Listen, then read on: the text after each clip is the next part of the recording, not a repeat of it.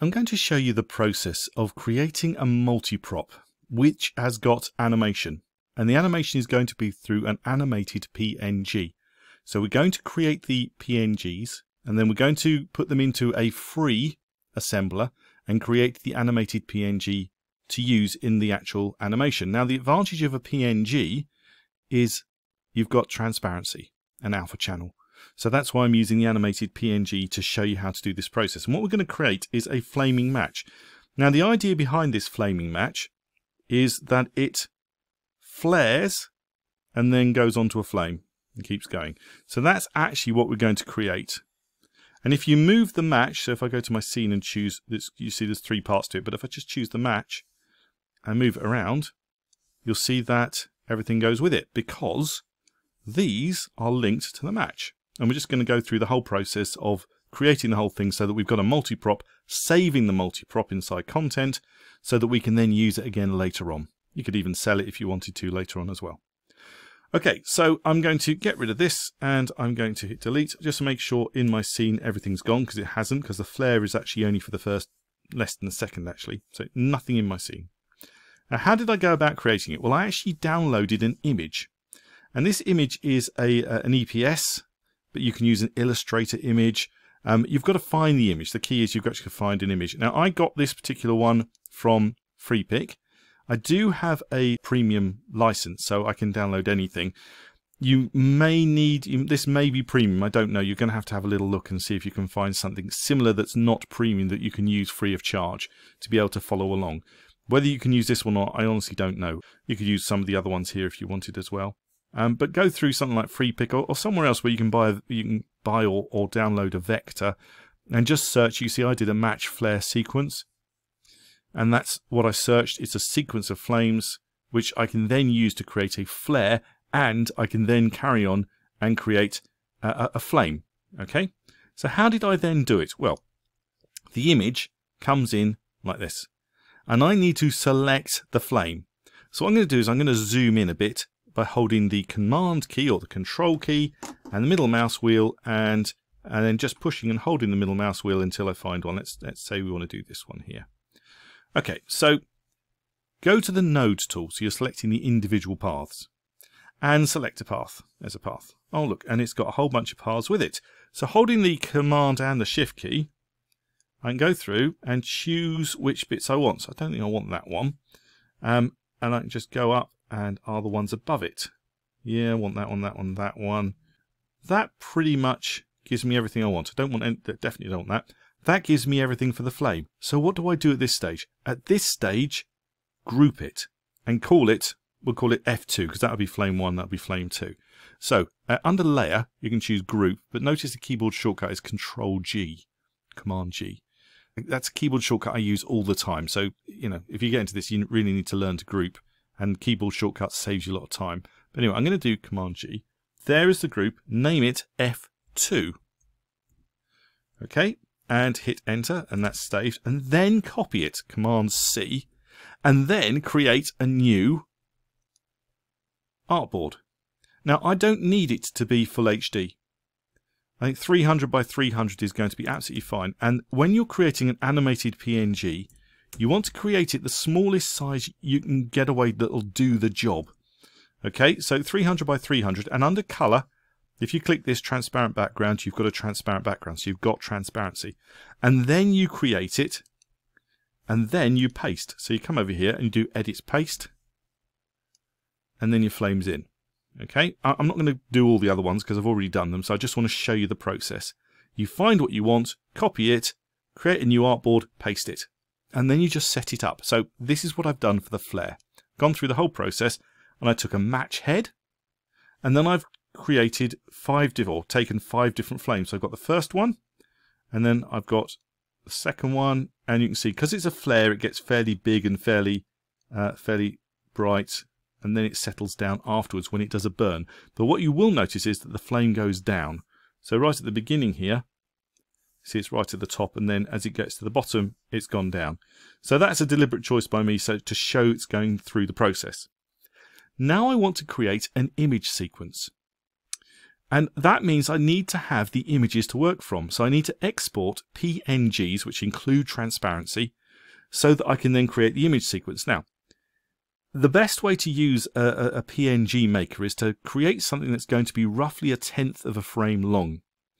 So, as you know, Cartoon Animator is 30 frames a second, but an APNG will work best with, say, something like 1/10 of a frame, so 10 frames a second.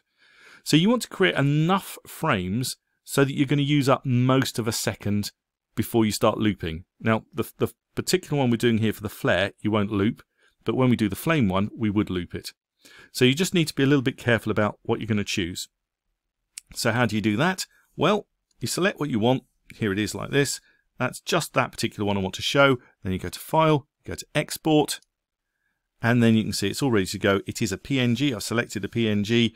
Click Export and go to where you want it to save. Now, to save time, I have actually already done this. So Flame Flare, and there are the ones that I've created. Now, have a little look. There's the animated one, which I created earlier. I'll show you how to do this, but there's the one I did.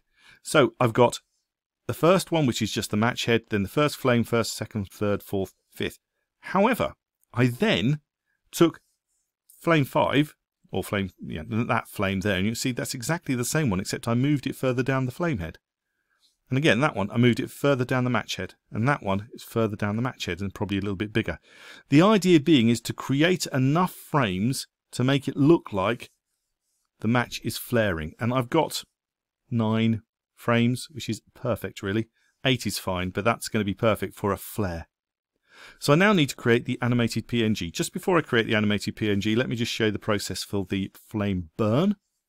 So the flame burn is exactly the same. In this case, come back here, I chose a dud head. That one there, I think, possibly, or the next one. Yeah, that one. I just chose the dud head and saved that. And then what I did with the various flames is I just modified them so they looked a little bit better. I kept them all fairly low so that they gave the impression of being burnt on the match head itself. Now, if you get one like that, that's showing a little bit of the match head, you can always make it just a tiny bit bigger if you want. Just move it into place. It's entirely up to you. I'm going to leave mine as is because I've already created the animated PNG. But if I was being a little bit more thorough, I might create that. The other thing you can do, of course, is you can flip them, which I've not done. But if I was to flip this particular one, there you go, I could do it from the other side and just move it across. And that gives me a slightly different look. You go through the same process. You create all of the ones you want, and then you export one version like this, and then you export one version. No, so you don't export the dud head. Take that back. You leave the dud head on because you want it there all the time, but you don't want to see it blank at all.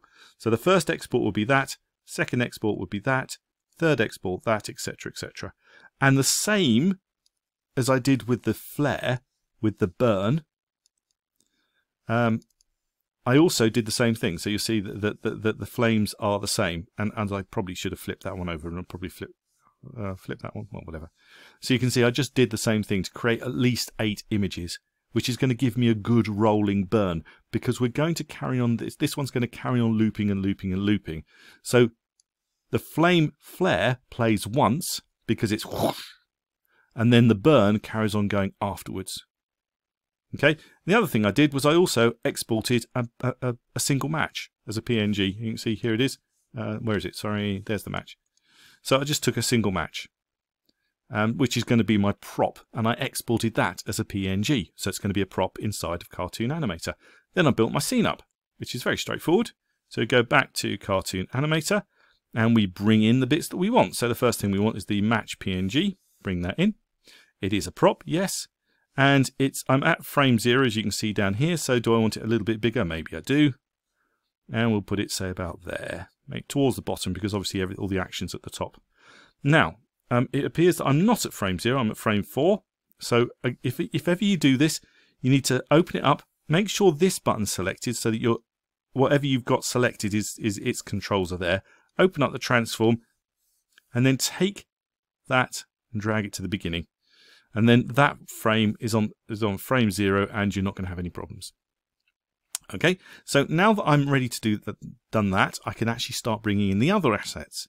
So the other assets consist of the flare, which is the animated PNG. How do I create the animated PNGs? So you need to download an application which is free. And I'll show you the application. It is this one here. It's the one I've got. There are a number of them on the internet and they're free.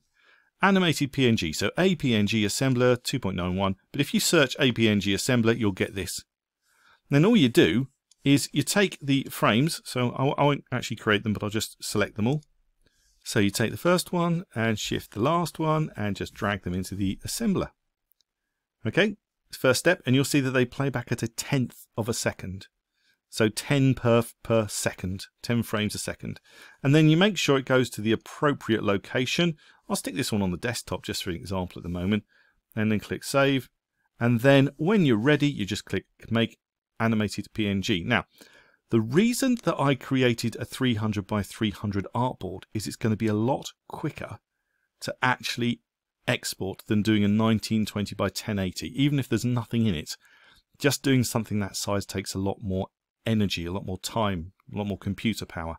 So just make sure that you create your artboards as small as you can, as appropriate to do the job that's in hand. Don't create anything bigger if you can avoid it, because it will just take forever. And if you've got a really long one, I've had them fail because I've tried to do things that are too big. This is great for smaller animations, but for massive animations, I think we need to think about other ways of doing it. Okay, you can see here it is. It's created, and that will play inside of Cartoon Animator. So I'm just going to go to Cartoon Animator, and I've got the flare. So actually, let's just bring in that particular flare. Why don't you just come? That was on my desktop. Animated PNG, drag it in. And this one is going to loop just once, because this is the flare, just once. Okay, so I'm going to click OK. And I've got an error. Now, it does this. I don't know why. You can see that that's actually come in. But if I click on it, animated, yep, it's all working. Okay, don't know why I have errors. If you do get errors like that, delete it and re-import it.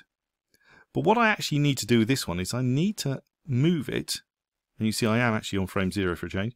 Move it to the appropriate place. So make sure it covers the head of the match that was there. And click away. Just make sure that looks about right. Then if I push play, it stops. Right, so when it stops, what you're going to do is because there's only 10 frames a second rather than 30 frames a second, you get to the last frame, which is there. Okay, and then you go forward 1, 2, 3. So 1, 2, 3 frames. And then you turn the visibility off. So you can see the visibility is on all the time, but because I'm going to be now replacing it with the flame that's going to carry on burning, I can turn off the eyeball. Oh, and I've turned off the eyeball for the wrong thing. Okay, so I'm going to turn the eyeball back on again. I'm going to choose the animation. Now, you can see actually what I was talking about earlier, it has actually failed. So I'm going to delete that and just bring it in again. So if I delete it and bring it in again, it'll probably work this time. Don't ask me why this happens, but it does. So there you go, is the animated PNG.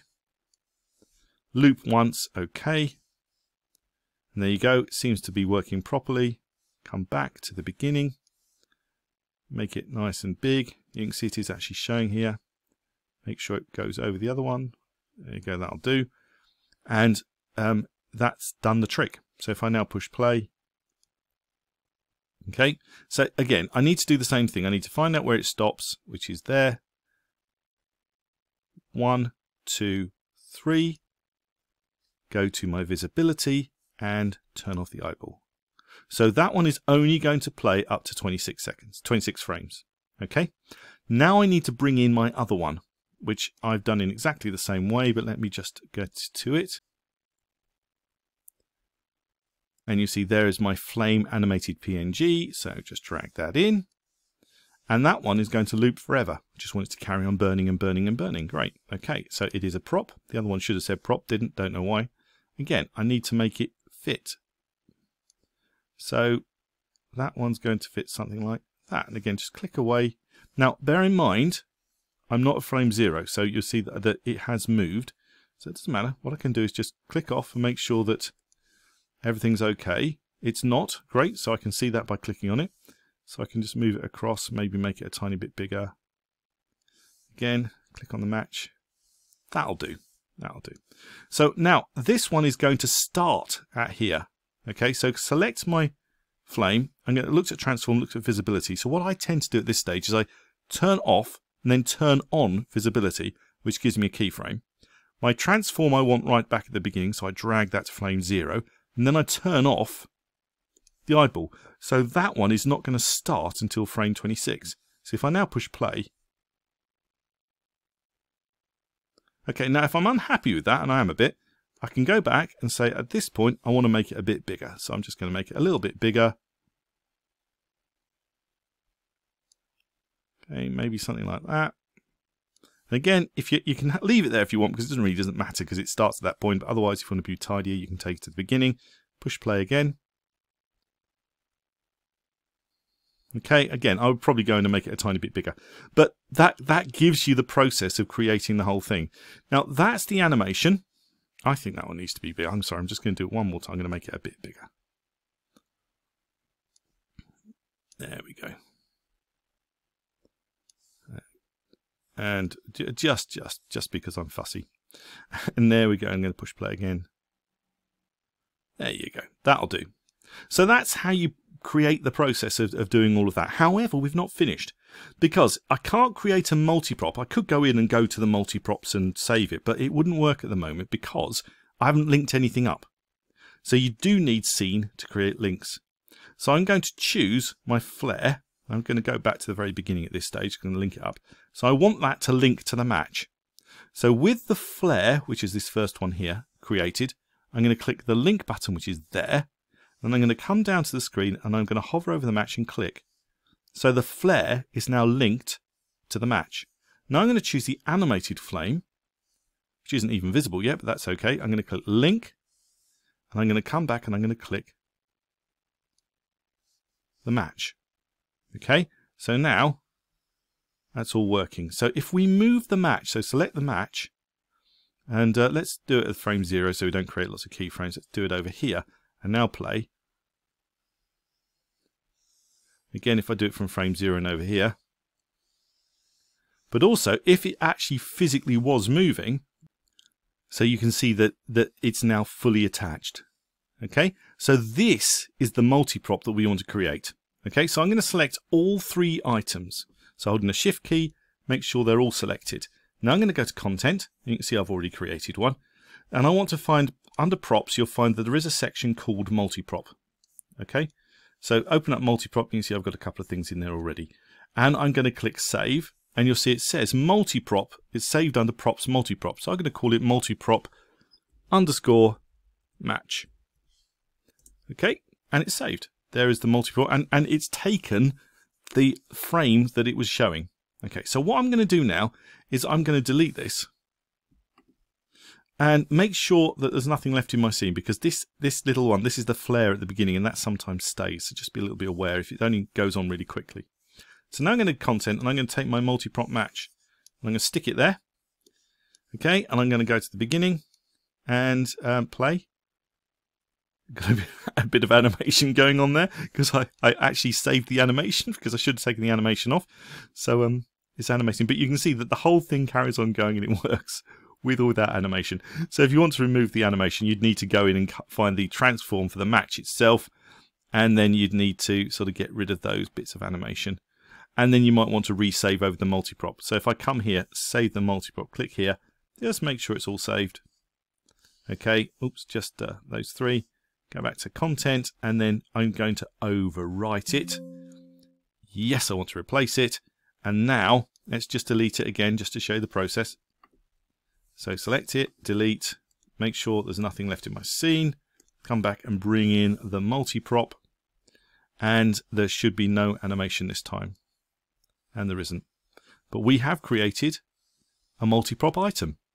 So I hope you found that useful. It shows you how you can use animated PNGs, you can create them yourself, and of course that can then be linked to a character. The character can have it in their hand. You can do the same with a candle, all sorts of things. But I've used this for quite a few different items that just create something that's a bit more fun and interactive and, of course, reusable. As you can see, I did the similar thing with a candle. Okay, I'm Andrew Davis. If you've got any queries or questions, feel free to leave them in the comments. Thanks for watching.